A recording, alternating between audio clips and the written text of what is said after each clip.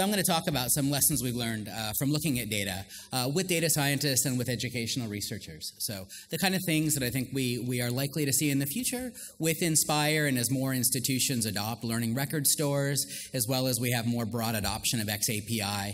Here's some lessons, some I think early indications of things we can learn. So I'm first going to give, and I'll do this in kind of three parts. So first, give an overview of the kind of learning analytics, how we position that, how I position that, and some of the work we do. I'll do that very briefly, and then talk about some findings that we have from research. I'll talk about two examples. One, a campus-based example that's one of the customers, the institutions that's using X-ray learning analytics that we have, and I'll show you the results of the predictive modeling and how that's worked in the wild and some of the accuracy and the features that matter.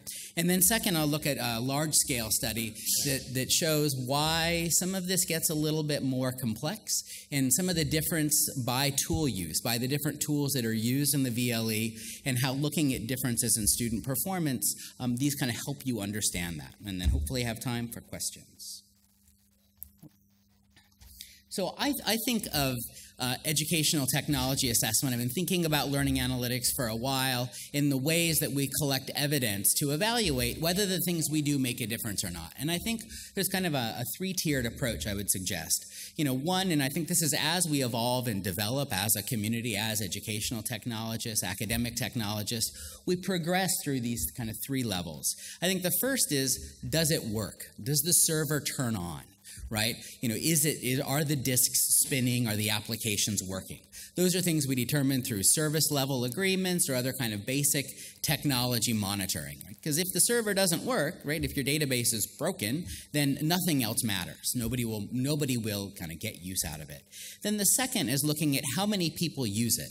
What's the frequency of use? What percentage of your tutors are using, your students are using the VLE, and what percentage of courses? That's another thing that also matters, right? Looking at that level of adoption. And then the third is what matters at the end of the day is not whether it works or whether it's being used, is does it make a difference in student learning?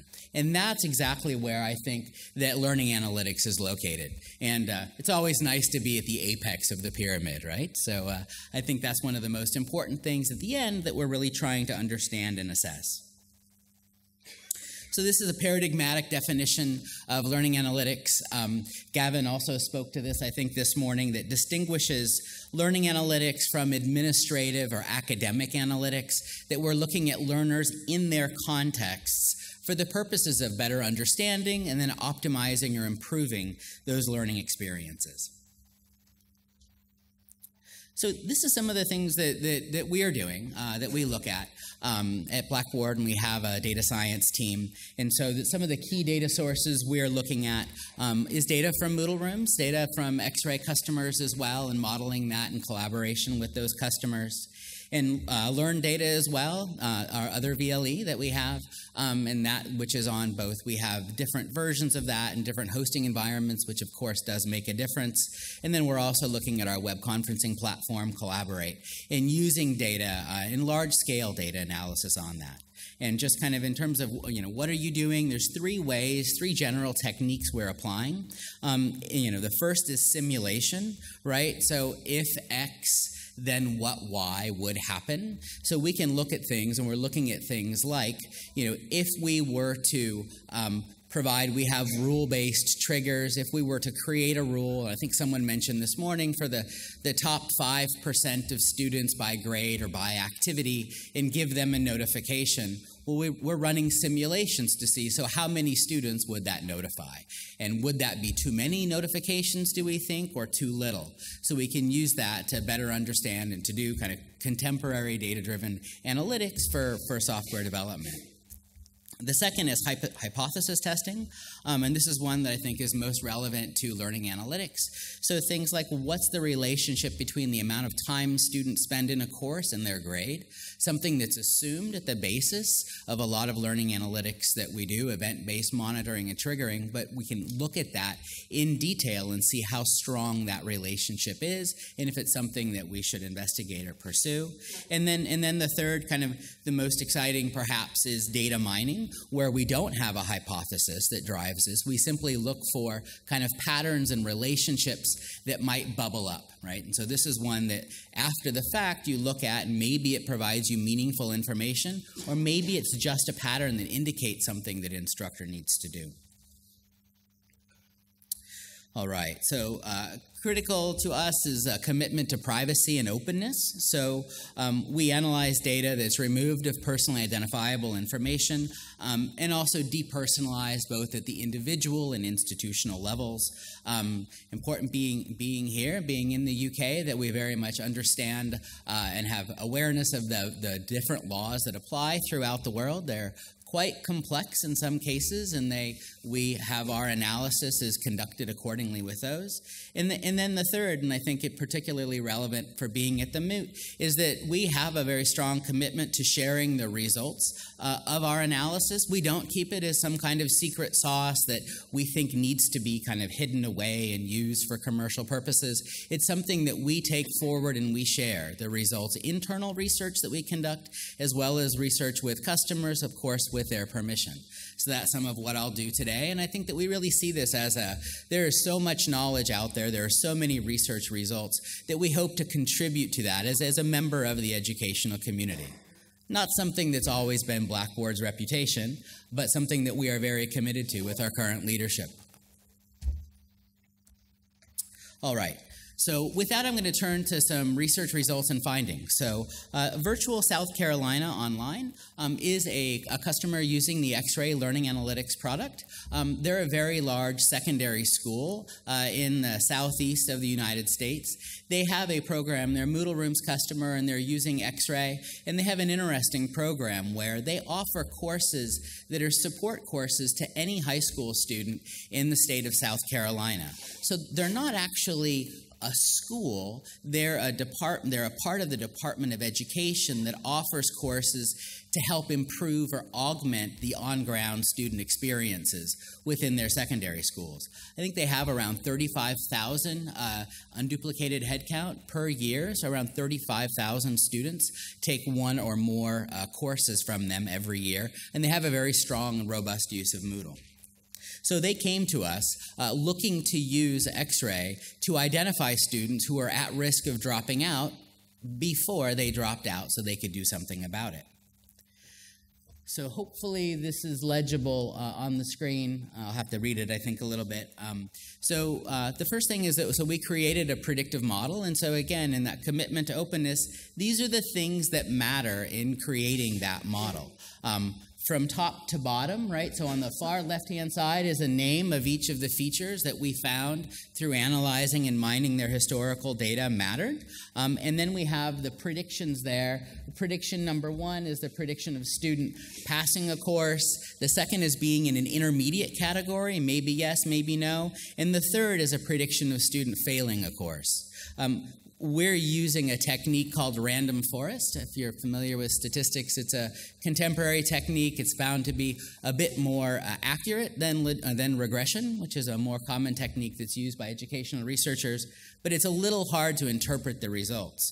But these go from kind of top to bottom. A number of the features there. At the top is the grade of quizzes. There's the grades over possible. So one of the things we find is looking at just the current student course grade is very important, but we also need measures that understand if a student has not taken all of the assignments as well. So we're looking at both of those. So if a student has a very high grade, but they've only taken one of multiple quizzes, right? That's not a very strong indicator.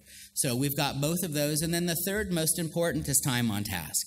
So that's the third most, and I'd say, generalizing, that's one of the things we are finding, is that the time and the activities within the VLE are weaker indicators and are usually hitting around the third or fourth. We've put in course week is the fourth feature, most important. That's where you're at in the course week, and so I've got 5 minutes. I'm going to run through these. Time and days, weekly regularity, the number of words, the number of enrollments a student has concurrently within the VLE, and then a number of other indicators, some of which get at things that are a bit more sophisticated. We have a Flesch-Kincaid measure, which is a measure of readability within the discussion forum posts. we're finding looking at the quality of interaction is now possible with modeling techniques that we have. And it's less important, but also something that is helpful for teachers to be able to see, to be able to make meaningful interactions with their students. So I think I'm going to skip after this because there's a whole other body of research I want to show you. So here is the predictive accuracy of that model. So you can see on the left, middle, and right, there's a low students that were classified at low risk, and then by week of the course. Those that are green, right, are the ones that ended up passing the course. Those that are red are the ones that ended up failing the course. And so just, briefly scanning this, you can kind of see that our models get more accurate over time, especially of students at risk of failing a course. We're generally finding somewhere between week 2 and week 4 to be the sweet spot where we really hit a higher level and degree of accuracy.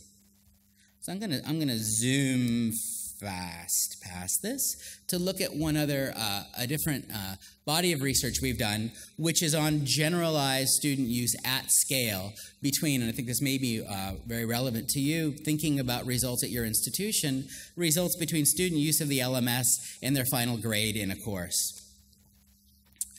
So we're developing a VLE platform, creating analytics we hope will be generalizable and generally useful. So the first question before doing that is there a relationship when you look at scale between use of that, of the VLE, right, and student grade in a course?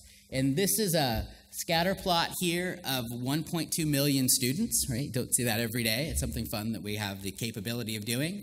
And it turns out there is a significant relationship between student use, but it's minute when you look at a large scale across multiple courses, right? Less than 1% of the variation in student grade is explained by their amount of time they spend. Again, we're generalizing here, as you can see, over about 35,000 courses. But we find that result varies dramatically by course. So when we looked at this at the course level, we found that the range of that explanatory power was anywhere between hardly any to explaining over 50%, 60%. So the question is why, right? So why is there so much variation in that use? What helps us understand that and can help us better able to use that to provide features in learning analytics that's meaningful to tutors, administrators, and hopefully students? So one of the things we found, we looked at this and separated it out by tool use. And I'll go very quickly here that this is a chart that shows looking at grades.